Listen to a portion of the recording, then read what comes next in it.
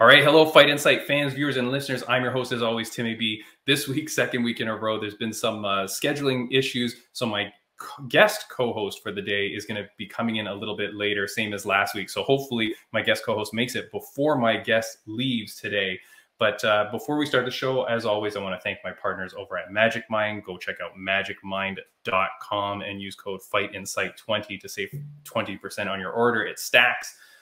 Before we do start the show, I do want to say a shout out, thoughts and prayers to those in the Maui, suffering from the Maui fires. That is a crazy tragedy. I do know that, there's a big MMA community in Hawaii. There's a Bellator fighter that we all know, Ilimale McFarlane. She has a fundraiser that is going on. You can actually, I'm going to put the link in the show notes. If you can, if you're able to, whatever you can, put this podcast on pause right now, go over there and support in any way you can. Right now, they've raised up to like $3 million or something like that. It's crazy. But shout out to them and all the people there that are helping support that. Please do that. Now we will get on with the show, and I will introduce our guest in 1 second. Here's my normal co-host, Ringside Rain Cruz, with the intro. Ladies and gentlemen, welcome to the Fight Insight Podcast.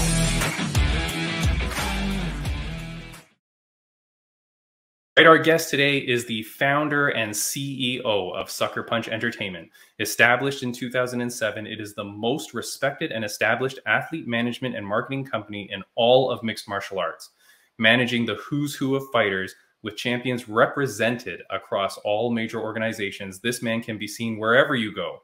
More than a manager, he seems to be a true friend to the athletes, and so it is an absolute honor to have him here on the show. Everybody, please welcome to the podcast, Mr. Brian Butler. How you doing, man? Thanks Hello, for having sir. me. How are you, Brian? I'm doing well. I'm doing well. Should I call you Mr. Butler? No. Brian, people everywhere, when they heard that you were coming on the podcast, they couldn't believe it. They say you are the nicest guy. I had nothing but great things come in for you. And it's funny because I think you really give off an air of just being a great guy. There's a podcast network that we're a part of. It's called RageWorks Podcast Network in New York. And the owner of that network said, "Holy cow, Brian Butler, he's the greatest." And I said, "Oh, do you know him?" He goes, "No, but he just seems like the best guy." So just so you know, you have a very good reputation on your hands. Oh, I mean, that's good to hear, and flattering. I'm glad, because a lot of managers don't. No, and I thought, and I thought it was funny because on your Instagram it says, what does it say? It says something which I thought was pretty funny at the bottom of your Instagram, or like on your profile. It says, "I'm the one that didn't slither through the grass to get here." Yeah. When I first got into this sport, I guess I didn't know what I was getting into. I didn't realize that it would be so slimy, and that kind of caught me off guard. I almost left the business because of it really early on. But good thing my good friend Jeff Curran kind of convinced me to stay, and ended up being one of the best decisions I ever made from a career standpoint. And I'm happy to be here, and glad to have been able to do it the way that I've wanted to do. Oh, I think he might have blacked out if he's getting a phone call. So, he might have been getting a phone call. Yeah. And not be, and do it, just basically just do it the way that I wanted to, and not be shady. No. And so I'll tell you, like normally we ask people, to introduce themselves and who they are and stuff like that. But I think a lot of people generally know SuckerPunch Entertainment in the industry and in the business, right? All around the world, you are representing people. With the last few guests that we've had, we like to play a little bit of a game with them. We do various games. And so for you, I've got a game. I've got 4 questions. My co-host was supposed to ask you the questions. It would have been funner if she did it. But I'm going to ask you these 4 questions. And these are from your athletes that when they saw that you're coming on the show, they gave me some stuff here, Brian. So okay, this is cool. So we'll see what happens here, Brian. The first question, see if you can get this right. Who is the best looking Canadian bantamweight? Oh, that's Josh Hill. Josh Hill. There, he is too handsome, this guy. He is he's a former friend and guest of the podcast. Yeah, Josh Hill. He's a cool dude. And I'm very happy to see he represents SuckerPunch now for Canada, correct? Correct. Yeah, we had a good talk over this last trip, kind of getting him, on the runway for his post-fight career. And yeah, he's somebody that I'm proud to have on the team. I've been proud to manage him now for all these years. And yeah, I'm looking forward to him, kind of migrating over there when he decides to hang it up.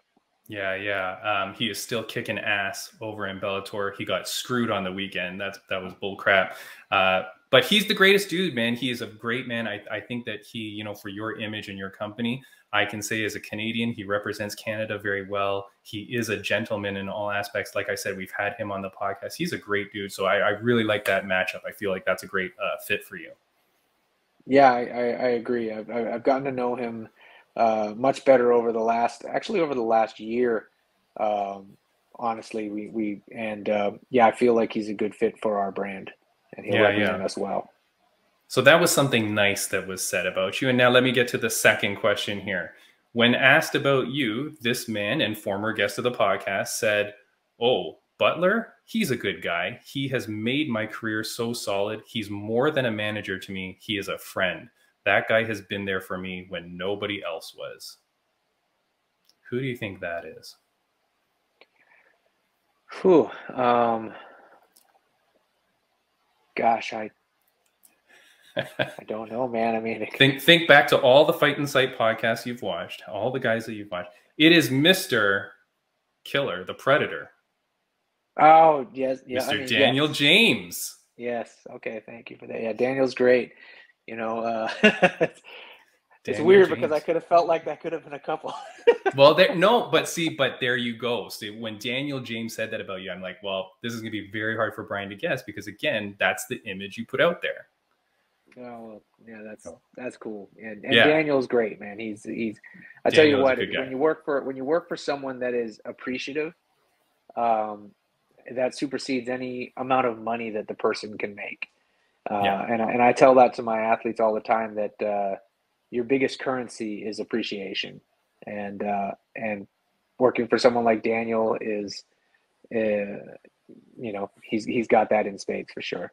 No, he is. He's a good man. And hey, if you ever want to set up that Predator versus Predator boxing fight, like he wants on this podcast, he said he wants Ngannou in boxing, set that baby up. Yeah. Here's one that maybe is a little bit not as nice. We asked Mr. Hall of Famer Jens Pulver. We asked him for the most embarrassing or funny story about you. What do you think Mr. Jens Pulver said? Gosh. What's the worst thing that he knows about you, Brian? About me or or a story? I mean, he's not talking about the SpongeBob bathrooms incident, is he? Brian, I'm going to play you his audio recording of what he said, okay? Before you incriminate yourself too much. Okay. Here, let's see what Mr. Jens Pulver says. All right. Yeah, I have an entire... No way. Yeah, I can't do that to him. I can't do it. Mr. Butler is... Oh, Brian... Yeah. No, can't. See how I start laughing right now? Shit. Nope. I'm going to let him do his own thing. I love that, man. That's my dude. He would not sell you down the river. That's well, I mean, Jens and I have been through quite a bit together, so I wouldn't know which one story that he would pull out. So yeah, you can save the SpongeBob story for the next time you're on this podcast, Brian. We'll have that next time. That's all you have to say to him, and he'd know. He'll know. Here's the last question. We'll see. I feel like you should get this one.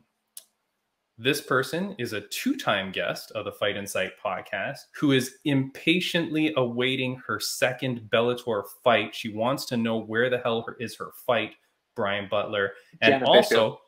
Oh, you didn't let me finish the question. It's like a Jeopardy sign-in. It is Jenna Bishop. The last part of the question says, she should have been cast as BJJ Barbie in the Barbie movie. You already said it. Boom. There is Jenna Bishop. It didn't take many hints. She's definitely on my ass for her next fight, and I'm doing the best I can. Yeah. So let's get on with the interview there. You know, as a manager, how tough is it when you have fighters that can't get fights? Like, what's, you know? I mean, that's obviously always the stressful part of it. You know, there's the one side of it where they're a prospect and you're trying to get them built up and get them to a big show. And then you think, okay, we got them to a big show. We can breathe for a bit. Then we get them to the big show and nothing changes in their head. The true fighters, they just want to fight. It doesn't matter. So, right. You know, and, you know, sometimes there are just things that it's just the way that the sport is. Sometimes it comes in droves, and sometimes there's times where they're sitting for a bit. And, you know, with the situation with Jenna, there's obviously some things going on right now with Bellator and PFL that have caused some things to kind of slow down. Some confusion for sure. I wouldn't say it's confusion. I mean, it's just their business behind the scenes. You know, I'm not privy to all of it. I know some of what's going on, but again, it's their business. But I do know how a large transaction like this could be, and I could understand why there could be some holdups on things. So that doesn't help Jenna. That doesn't help a lot of the fighters that are on the roster. But you know, they want to fight, and right now we're looking at getting Jenna back on the card. Getting Jenna back on the San Diego card. Which is that Bellator 299 or 300? Or do we know? Who knows? Anyways. Yeah, I've honestly, I've got to look at my spreadsheet and I can't pull it up right now. Now, you are a manager, so I mean, like you hear and see things, and like you said, you're trying to get fighters, you know, placed all over the place. In my opinion, and again, I don't know that the world knows that PFL for sure is buying Bellator, but that generally seems like the thing in the air, right? That you're alluding to. It sounds like that's what's going to happen. I think so. I don't know. Yeah. You know, like nobody really knows. So like, but that's how. If they do, and I know you're saying you don't know, or even if you can't say, but if PFL does buy Bellator, do they keep it two separate organizations or do they merge into one? Honestly, I wouldn't know. I can't speak on it. I don't know. I'm not going to put anything out there that I'm not sure of. So that's the thing. Nobody really knows. I'm saying keep it separate for the simple fact that it gives more people more places to go. Like PFL can't be running 2 events a week. So to me, it's like I'd rather fighters have more options of places to go. But I would agree. I would not want to see Bellator go away. I think Bellator has established its brand, and it's a reputable brand in the sport, and I would hope that it doesn't just go away. But again, I have no insight as to what is going to happen, so we'll just have to wait and see. All right, and hopefully we will hear Jenna Bishop fight news soon. Yes. Yeah. She's mad, Brian. She's mad. Oh, I know. I'd stay away from her if I were you. she's feisty, but hey, she's going to take it out on the next opponent. That's for sure. Yeah, it's bad news. Yeah, we love her. Contract stuff. I wanted to touch your brain on this, or pick your brain on this, with the Wonder Boy issue, right? I thought that was really funny. So Wonder Boy Thompson makes weight. You know, his opponent does not. He chooses in. You know, depending on how you look at it, I think intelligently, he says, hey, I'm near the end of my career. I don't want to fight guys that are way overweight, blah, blah, blah. If it's only 3 pounds, well, then cut your 3 pounds. He does some good PR stuff there. Then there's a whole issue about money.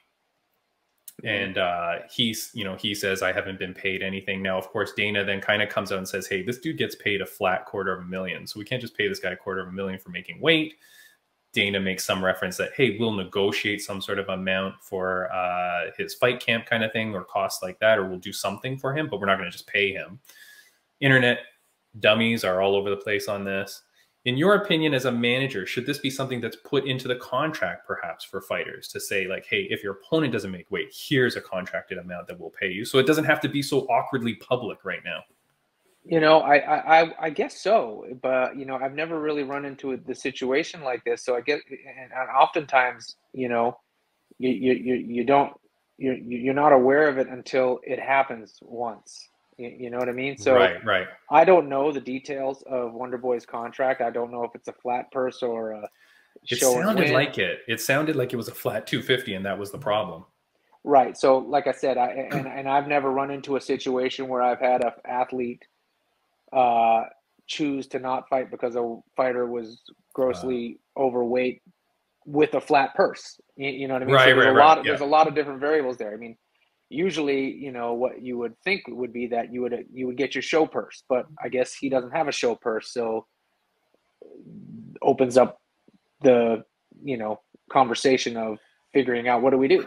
Yeah, and how do you calculate your camp costs? You know what I mean? You're like, well, I ate 3 pieces of chicken that day and 2, right? Like it's got to be some sort of round number, but I'm just saying. Yeah, my thought would be like, typically a show person and a show and win is half and half. So, maybe they give him half of, if he's got a flat purse, maybe they give him half. I don't know. I don't like speaking on other athletes. Of course. Stuff, because I know nothing about what they've got. Yeah.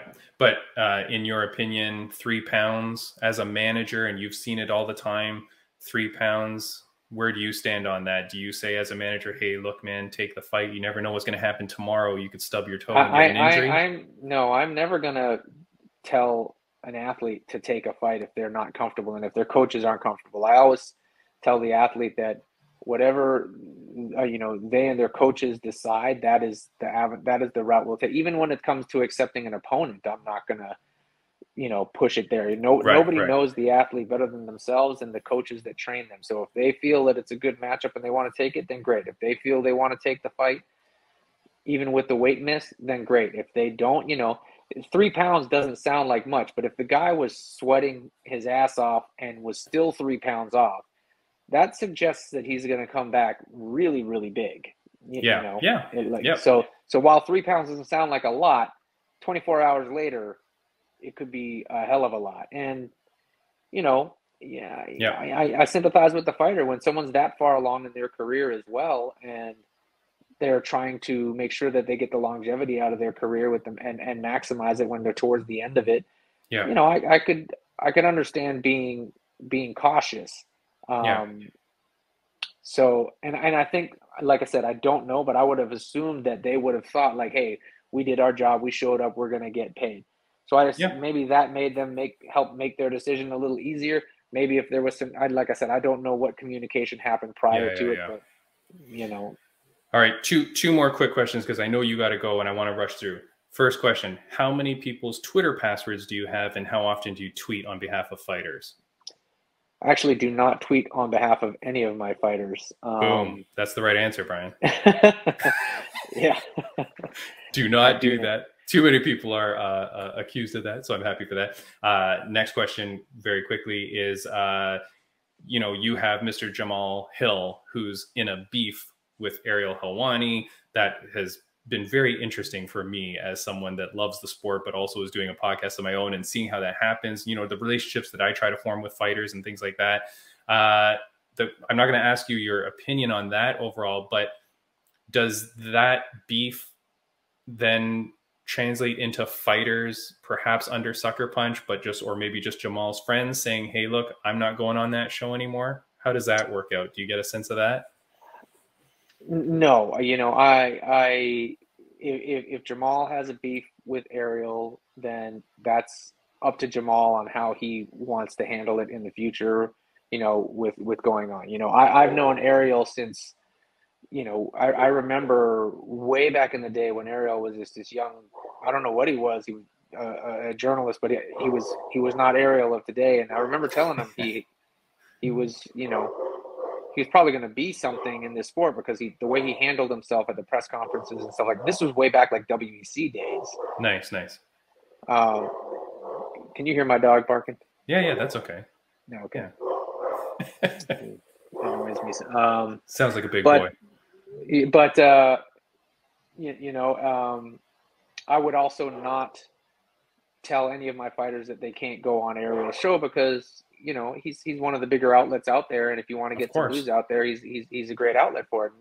And kudos to Ariel. He's built himself into that position. So my hope is that obviously everybody gets along, but for whatever reason there's a rub with those two, and I'm going to try to mediate the situation, but at the same time I'm not going to put myself in a situation to have beef on either side, and obviously I'm going to support my athlete's decision. Nice. No, I love hearing it. Mr. Brian Butler, I know that you've got to go. One last question I'm going to ask you. It's a question that I ask all my guests on the show. My mother used to ask it to me all the time growing up. Mr. Brian Butler, on a scale of 1 to 10, how happy are you? How happy am I? Yeah. I'd say I hover between an 8 and a 10 on most days. Very, very nice. All right. That's good to know. I would think with someone of your stature and stresses that it may be difficult, but I'm glad that you are finding happiness. Well, I mean, it's stressful.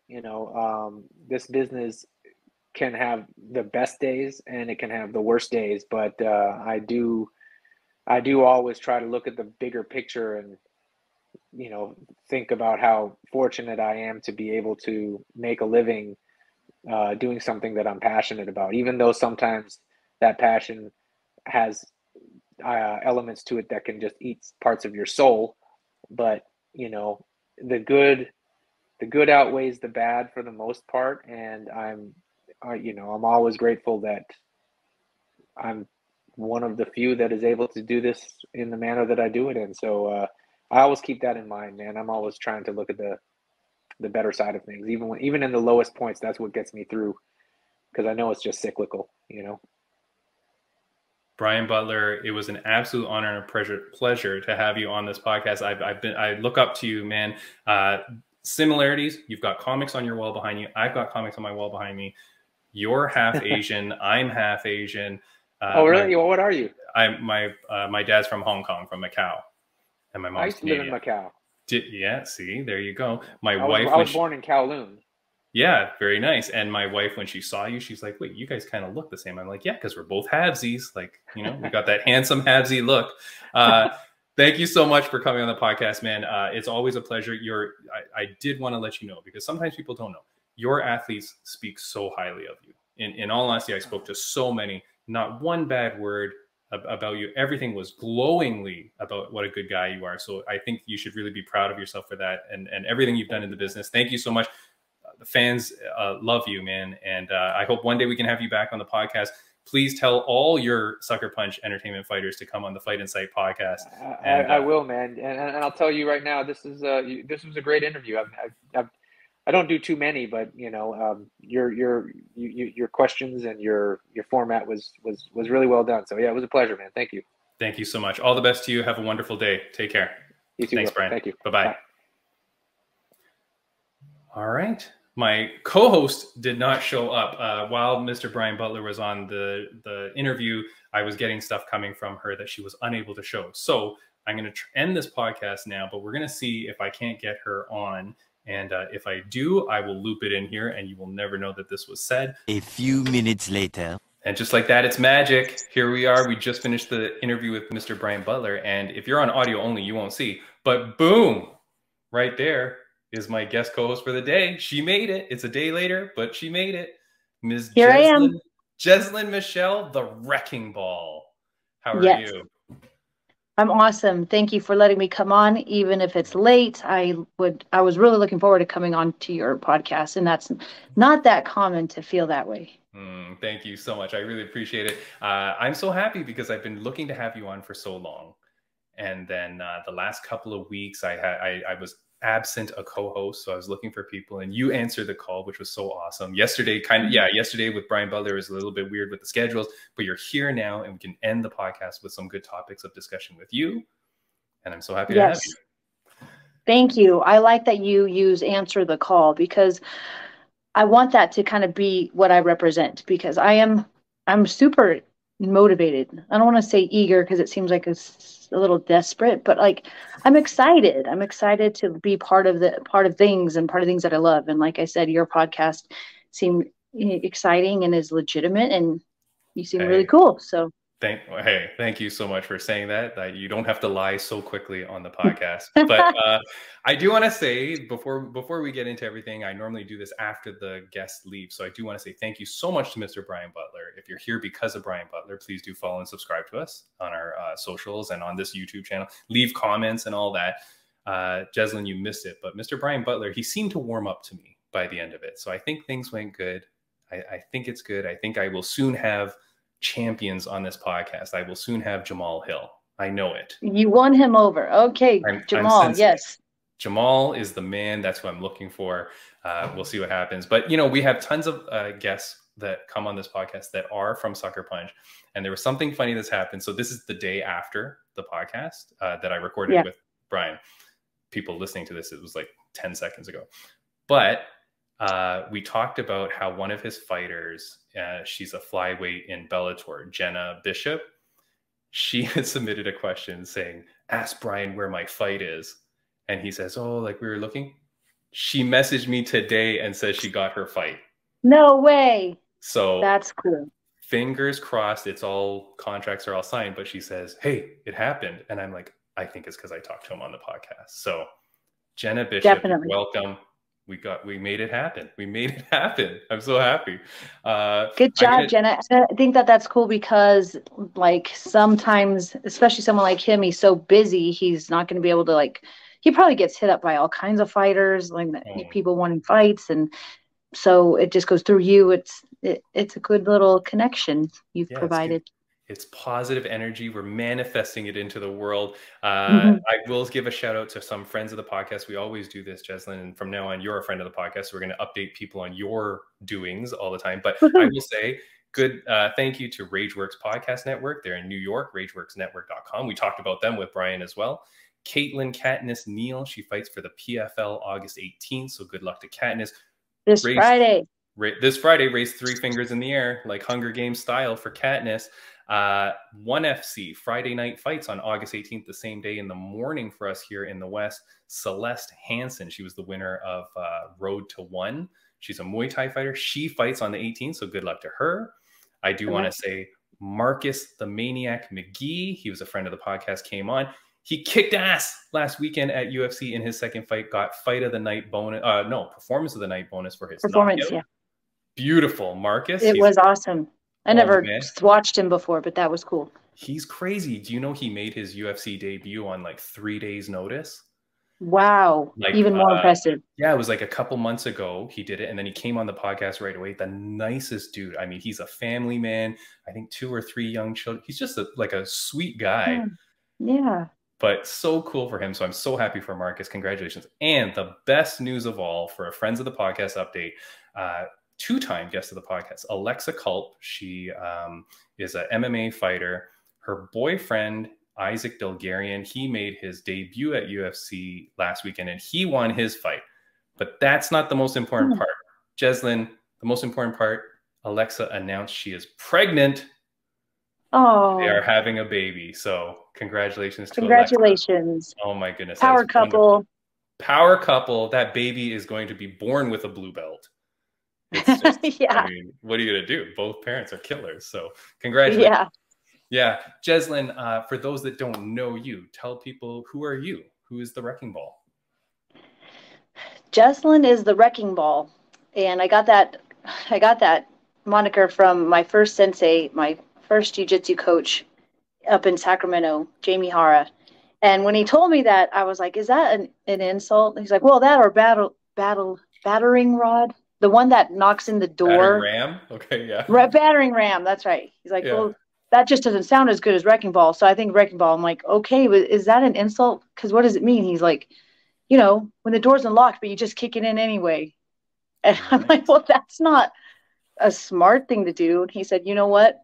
You'll learn how to open the door the easiest way as you go along, but you can't teach someone that gumption just to wreck it inwards. So he was complimenting me in that way. But hopefully I have a little more finesse and technique now. Yeah, no, that's awesome. And so you are a former professional wrestler, or you're currently still professional wrestling? You know, you could take the wrestler out of the ring, but I'll always be a professional wrestler. Nice, nice. I still do I love it. little gigs here and there. Huh? Cool. No, that's cool, because my regular co-host for the last little while is Rain Cruz. Shout out to Rain, who Ringside Rain. She's an announcer, a ring announcer for formerly independent wrestling shows, like small wrestling shows in the California area. Yeah. And now she's doing it for MMA organizations as well. And she is my regular co-host. So I really want to get you on with her. And one day I'll have you back as like the featured guest of the podcast, not just a co-host, because we'll talk. But yeah, like you guys share the pro wrestling. That's awesome. Love. I think announcing like that, it takes a lot more skill than people realize. I mean, everyone just thinks Bruce Buffer does it like super easy. But when I would do those independent shows, there were some announcers who were terrible, and then you get one that's amazing, and it makes the whole show. And it's like on the small independent level, you just don't get it as often. So I'm sure she did a great job. She's awesome. And can I tell you, it's not just the small shows that need help. There are some big organizations that I am shocked sometimes when I hear the announcer. Like, I apologize if you're that guy or that girl, but sometimes they are not very good. And I'm like, well, who do you know that you got this gig? Because there's a skill to it. Exactly. Do they not realize that? Do they not know that they don't have it? Like, maybe the organization was desperate, because it isn't easy. It really is not. No. And like, yeah, you got to know how to do your thing. Next week on the podcast, we have Derek the Cat Clark. He's the co-founder of Fight League Atlantic in East Coast Canada. He runs an organization out there, FLA, and they do MMA, jiu-jitsu, and all that. He's coming on the podcast next week because they've got some more shows coming up in September. And I am going to do a business proposal that I go out there and commentate for the show, and Rain be their announcer for at least a few of the fights. You know, we'll see. We'll see what I can. We'll see what I can finagle in for us. You know, fingers crossed to that. I think you get it. Thank you. And then if Rain has that, resume and reputation, why not? We love female announcers. Yeah, it's very cool. And maybe I'll book you a fight there. Would you like? Do you want me to get you a title fight there? What's going on? Absolutely. Let me. Yes. Done. I just have some paperwork to fill out to allow myself into Canada. Oh, we can sneak you in, no problem. Our border is very insecure, Jesslyn. We'll just. Is it really? Oh, it's fine. Yeah, they've turned me down twice. Oh, well, I don't know your severe criminal record, Jesslyn, but I mean, we'll see. But we'll figure it out. It's fine. It will. Yeah, and I have to get it taken care of anyway. It was over 15 years ago. Oh my God. Okay. Is that like a real story? That's a real bad story? I was a teenager. Kind of, but I just, the first time I learned about it, even though I thought it was expunged and handled, I was trying to drive to Alaska to go to a pro wrestling school. And they kept me there for 3 hours. And then I told him the story, and he's like, all right, I want to see pro wrestling on TV. Just get to Alaska. Don't stay in Canada. And I was like, okay. There you go. All right. Well, so just I hope he saw me on TV, because I was an extra on SmackDown and Raw numerous times, more than I can count or remember. Nice. So very cool.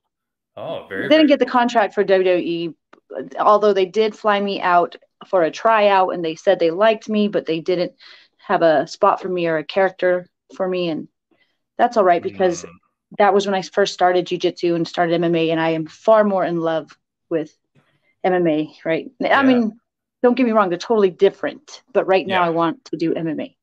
Well, it's funny that you say that, and it's a beautiful segue into one of the first topics that I wanted to talk to you about when you say that they are different. Our good friend Jorge Masvidal, he was quoted, I'm going to show you this here on screen. He was quoted as saying, if the shoe fits, wear it. I'm very busy, but if the compensation makes sense, then let's do it. If WWE wants a savage like me, sign me up. I'll go over to WWE and domesticate those guys. I love fighting. If I go to WWE, I'll put a hurt on them every night. I'll torture them. I'll make life an effing hell for all of them. No one can beat me. Jesslyn, I'm very worried that Masvidal does not know it's scripted. Kayfabe. We got to maintain kayfabe here. Oh, I'm sorry. If you don't know that term, look it up. But I like his promo right there. I would have loved to hear him say it. Yeah. But it is not like you think. I mean, the last time I did a pro wrestling show was maybe last summer here in LA. And then this year I just haven't been around. Oh, I had 2 fights this year, so I've been kind of busy, but I still get more nervous before pro wrestling fights than any MMA fight, except my first MMA fight. That's crazy. Yeah. Just because like with fighting, you've drilled, you've trained, you want to beat this person's ass. You want to not get hit, maintain distance. There's the principles that to do to win the fight and do whatever it takes to hit, not get hit and choke them out or whatever. Pro wrestling is that maybe, but a lot more, because there's a lot more audience interaction. There's a lot more keeping yourself safe. There's a lot more keeping the other person safe too. Like, right? Right. Oh, sorry. Nope. I will edit that part out. Don't worry. I got it. No. Please do what you do. I just can't say because I'm involved. Wait, do you think? But I have the ability do you think you don't want people getting majorly hurt? Yeah. No, don't worry about it. It's kind of funny. Everyone knows, but it's like a joke. Right. Okay. I can't. Yeah, but hold on. Okay, but Maz. Okay, well, on an aside note, I did see Masvidal in AEW for a while when they were doing the stuff with, I think, American Top Team. He did go in the ring for AEW a few times, and he gave some flying knees to people. He's good. Like, he has the skill. He's got the look. So I know he can do it.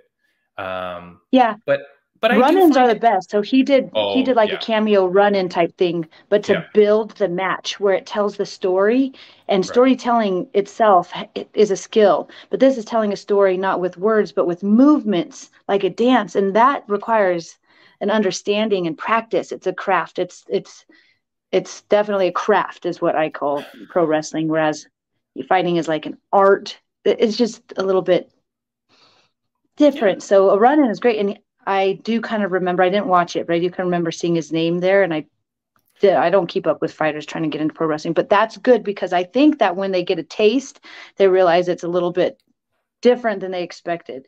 Yeah. Because learning how to fall flat on your back, or jumping up in the air to fall flat on your back, they're like miniature whiplashes. It's like getting rear-ended from the back of your car at like 20 miles an hour, I think they said. It's not easy. And I mean, you fall down and do break falls in jiu-jitsu or fighting, but it's more of a roll, and you're trying to get back up. Like, this is someone lifting you up and slamming you. Yeah. So, no, it's crazy. It's crazy. It is crazy. I do look forward to him doing it. If he can get into it, I would be very happy for him. I don't know whether his UFC contract would prevent him from doing it. Hopefully not, because he did the AEW stuff anyways. But I hope he can do it, because I would love for him to transition, and I feel like he's got the look, he's got the personality, he has that overall character. I think he could do it, right? Like, are you happy when you see MMA fighters transitioning into it, being a pro wrestler yourself? Yes, but mostly just to see them not be able to last. I'm just kidding.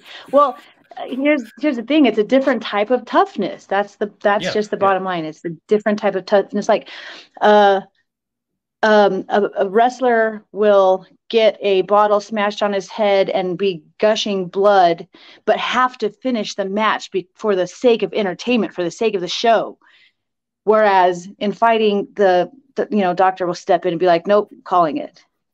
Right. Or the fighter be like, oh, I can't do it. Like, I've seen more wrestlers finish their matches, broken arm, broken bone, just for this, literally for the show, not because they're trying to win. I mean, it's, whereas maybe a little bit less often in fighting, even though I know fighters have done that too. Yeah. No, but I know it's for their why is different. Yeah, no, exactly. But I like seeing Masvidal do it. I guess that's the point, like, that I just wanted to say is like, hey, Masvidal's there. He's looking at it. It seems to be in the future. And I would love for him to do it, because I think I could see great things for him. If he's given up fighting, which it seems kind of maybe he has, this would be the way to go. I think it's a great place to fulfill your need for you know, the fighting, because it's obviously pro wrestling and the moves came from martial arts initially, but yeah, Right. you just got to step into more of the acting and improv and. Yeah, it's very cool. I want to see it. Yeah, I just want to see it. Now everyone was surprised how well Ronda Rousey did. Everyone's like, oh, it's Ronda. But her debut match was awesome. Yeah. She had a lot of heart. Yeah, it's amazing how some people are able to go over and do it and be successful and do well. But because it's a lot, like it's got to be your personality. You have to have you got to be able to sell yourself as a character as well as be able to perform. Yeah. So, but I would love to see it. Masvidal is out there. It's a possibility. Now, well, I hope to see him. Yeah, and I think AEW is a good opportunity for him. It's a better option, I think. Yeah, they've already set things up for him too because he's been there before. So the other thing I want to talk about, did you watch that BKFC fight I sent you? Did you watch it? The Bryce Hall one? Get to No? Okay. So there's an influencer named Bryce Hall. Do you know who that is at all? No. Okay, neither do I. But he was in that fight. So there's this influencer. I have no idea what he does. I was kind of hoping you would know who he is because I'm like, I'm not researching this. But so he's some young kid. That's fine. It's fine. He's some. It's more real when we both have no clue who this guy is, and that just shows like how weird this world is, right? There's these guys that have like millions and millions of followers, and nobody knows who this is. So I know, isn't that crazy?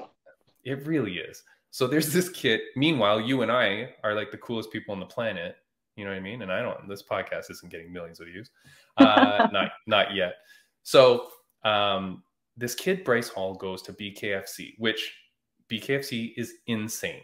It's crazy for you to do this, right? Yeah. So he goes in and he fights this guy, G Perez. Do you know Guy Perez at all? G Perez? G-E-E? I just want to make sure that in case I say anything bad, you're not offended. So, no, I wouldn't be offended anyway. So this guy, G Perez, who looks pretty cool, man. This guy looks like he's going to kill this kid. And he's cutting the promos and saying, like, I am going to destroy you. I'm going to cut your face. I'm going to punish you. They go in and start the fight. And immediately the influencer kid kind of gets a knockdown on him. But it's kind of like he kind of just rushes him and pushes him down. Okay, fine. G Perez gets up. And you can see this fight on YouTube. It's free. So you don't even have to do anything on the bare knuckle page. I'm going to watch it right after this. Yeah, you have to. So then they get into a bit of a scuffle. Guy is kind of picking him apart a little bit. The influencer kid grabs him and double leg takedowns him, which is really weird. But what's even weirder, Jeslyn, estimate how many times have you been on the receiving end of a takedown, double leg takedown? In training, a lot. Like 1,000,000 times? Yeah. You know what I mean? Countless. Yeah. This guy, Guy Perez, gets up and he's, oh, my neck. Oh, my, like really playing it up that his neck is like busted. And I'm like, I've never seen anyone take so much damage from a double leg takedown. Yeah. You know? And he's really playing it up. The camera doesn't show any replays that seem to suggest anything.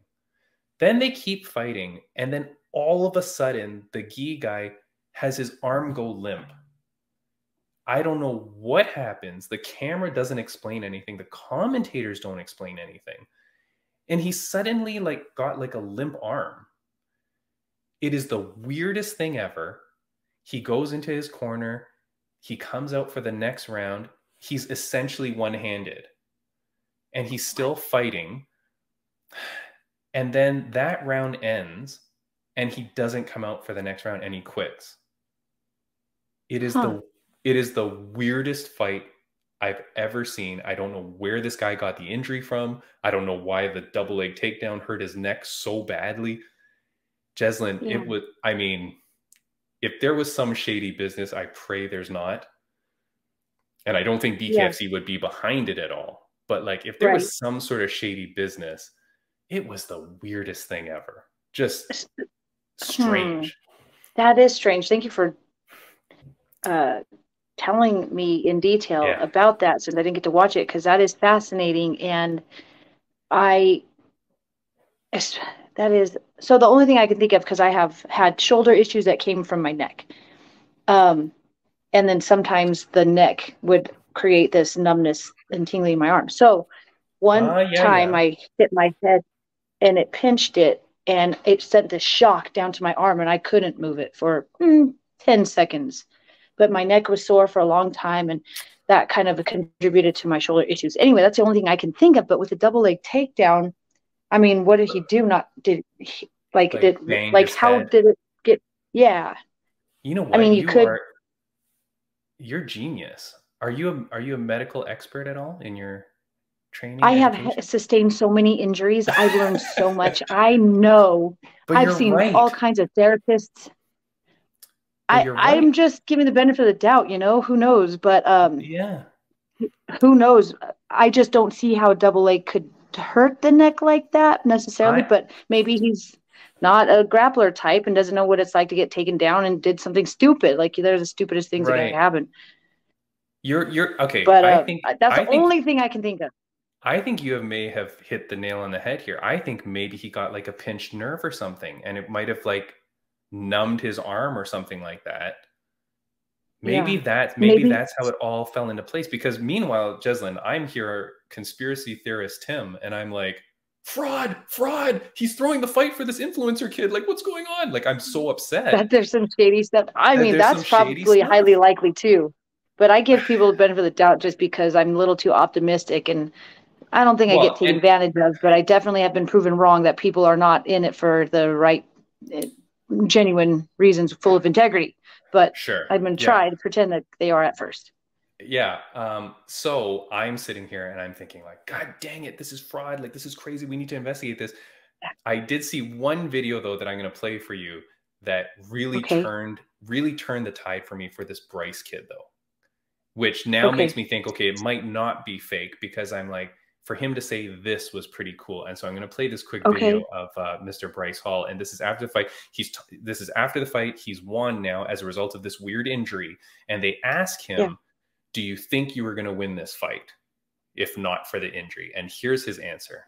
No, I wouldn't have won that if that went the distance or anything like that. He said what he was going to do. He's going to cut my face up. And he did. I injured him, so I got lucky. Pretty cool, right? Yeah. I think that was a very nice, honest answer. I liked it. Yeah. Yeah. He seemed pretty excited too, like it was unexpected. I can't wait to watch it. Yeah. Yeah, those fights. But wait. If he double-legged him in the bare knuckle fight? Oh yeah, no, that's totally illegal. Right. So why did this? I don't know how the rules are in that. Like, did he just get points taken? Nope. No, they're just like, oh, this is an influencer kid. He doesn't know what's happening. Let's just stand him back up and let's go. Like, it was, really? Well, it was like, I think they were kind of like, they got into the clinch. He talks about it after. He goes, yeah, I was getting punched or something, so I just took him down by instinct. I guess he's a college wrestler or something. But I think now, mind you, it doesn't matter all the history you have. I mean, you got to know you're in a boxing fight. You can't do that. But it's not like he picked him up and slammed him or anything. Like, he just he just fell down. It is true. Instinctively, if your body's been used to that, then it's going to do that. Yeah. So that was the thing. But anyways, very interesting. If you know who Bryce Hall is, and if you're a fan of his, leave some comments down below, because I have no clue who this kid is. But I just thought the kid came out there. Kudos to him. I mean, geez Louise, taking an MMA fight, I feel, is less dangerous than going out and taking a bare knuckle fight. I agree. And he's a pretty boy. Like, he's a good looking kid. So like the chance of you getting shredded up were pretty good. Good for him. But yeah, so crazy that people are doing that as like something for fun, Boy, oh boy, that is not. And he was fighting a guy who's like a legit BKFC fighter. Like, he wasn't fighting another schlub. Right, he was taking a legit fight. So it was pretty crazy. But that is really crazy. Yeah. Well, good for him. I can't wait to check him out. Yeah, check it out. Check out the fight. What else is going on here? So what is news with you? You won your fight recently. Was it a month ago now? Yes, a month and 30 pounds ago. Okay. And so what is, congratulations, first of all. Amazing. Thank you. And what is the plan for you moving forward? What's the plan for your future? Well, I want to comment on that fight because it was so magical, because magic is real, right? It's just energies. So everything that exists is because of our thoughts and our words. And all I know is the fight I had before that, which was my first loss in 5 amateur fights, and it was my 3rd professional fight. I had a loss to something really ridiculous that not even black belts get me with, which is a rear naked choke that was from the side. I actually felt comfortable when it happened. But that whole camp, the whole camp leading up to it, I was just not in my mind. I couldn't focus. I was distracted. I wasn't on my like daily practices. And the fight really displayed how my fight camp went. Oh, my weight cut was terrible. It was challenging. It was the hardest weight cut. But then I lost, and I never had that kind of feeling. I don't want to like be all dramatic, but it's a different feeling. It sucks. And it's funny because I could have had the fight go the exact same way, but had won it, maybe like that first round been the same, and then somehow I won it, right? But people had to comment on the first round, which I was winning. I lost in the second round. I was winning the first round, but people commented on it as if that had something to do with my loss. But if I won the fight, they would have loved that first round for me. It's always like, if you win, everything you did was great. If you lose, you could have done everything better, which is true. But like sometimes they just get lucky. Right. And I think that was lucky because I wasn't prepared mentally. So I had switched gyms and I was still new to my new gym. I didn't really feel settled, but I got to Extreme Couture after that fight and I felt way more focused and way more motivated because of a loss. And I got this new fight and I had the most amazing camp, and the coaches there are just phenomenal. I feel like what I've learned this year at Extreme Couture is what most gyms could teach me in over a year. So that's only several months at Extreme. I feel like I've learned a year and a half's worth. And yeah, it's a high level, and I'm glad I wasn't there earlier. I just would not have been ready. It would have been far too high level for me, but now I'm ready. So everything that happened in this recent fight in Las Vegas was everything we drilled and everything I envisioned. My manager and coach said everything they called, I did, which I'm actually an excellent listener. I love listening. I listen to podcasts. I learn by listening really well. And I don't remember hearing them. I just probably turned it to where I dial in. I also have a hypnotherapist that would give me the key words that my coach uses and sink that into my subconscious so I can envision what I'm doing when I hear those words, like Pablo's dog. It's very effective. And so it was just too easy and beautiful. So now people are like, oh, well, she wasn't that challenging of an opponent. She had over 50 Muay Thai fights. Like right. She wasn't weak by any means, but she was scared. And I could sense that, like, there's something mentally that wasn't there, but mine was. And that's really what it comes down to, I think. The fight that I lost, they did a good job at keeping their fighter, my opponent, away from where I'm strong is usually in presence and mental. And the fact that they didn't let her see me at all, where I could like flex my nuts and like do what, intimidation things fighters do. They kept me from doing that. So I didn't have that little leg up. Even when I was across from her in the cage, usually we make eye contact.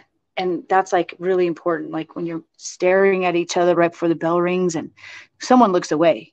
It's never been me. But they didn't let her look at me at all.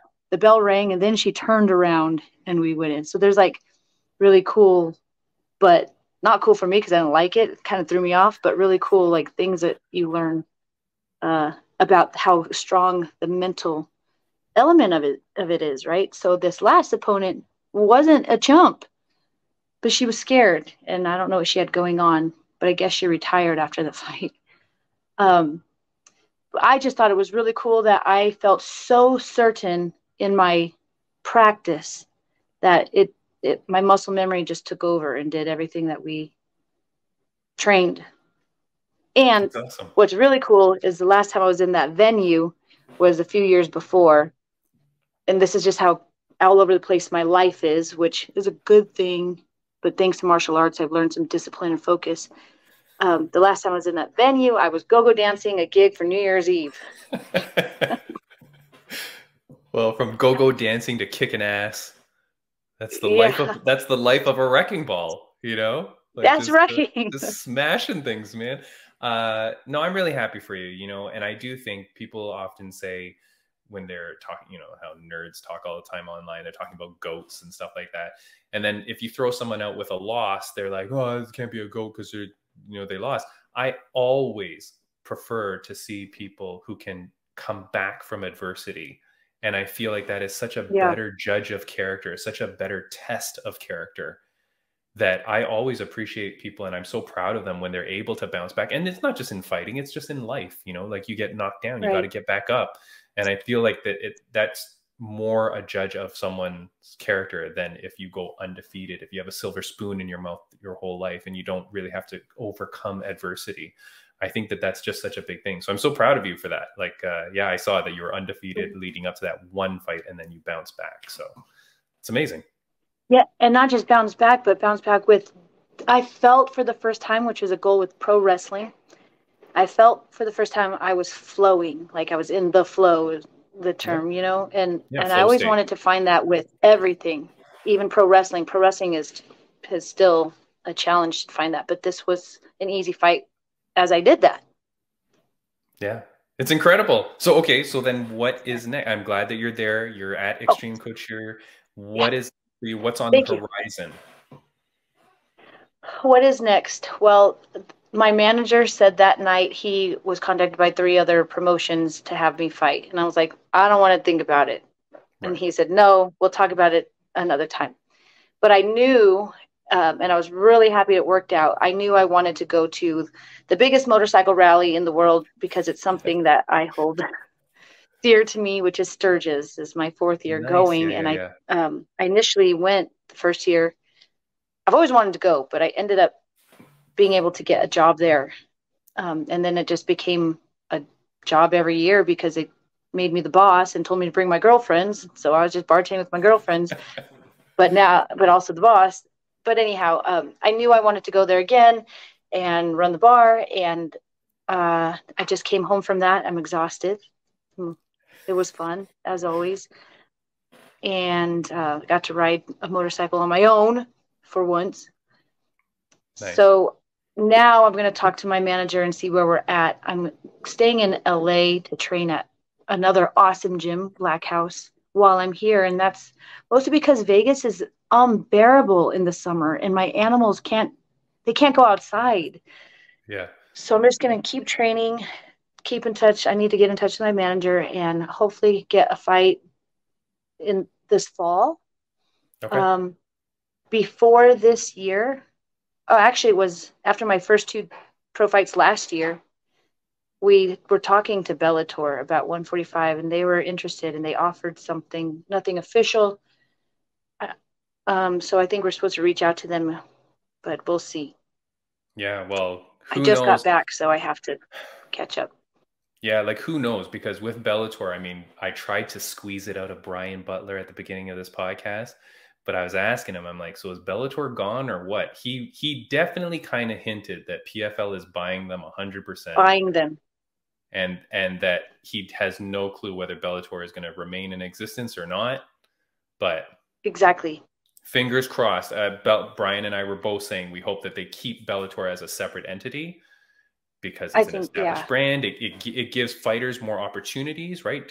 More organizations to fight for. So it'd be wonderful. But yeah, go ahead. You broke up on me a little bit. I couldn't hear that last part. No, I apologize. Go ahead. You were going to say something. Oh, is the audio bad? You're frozen.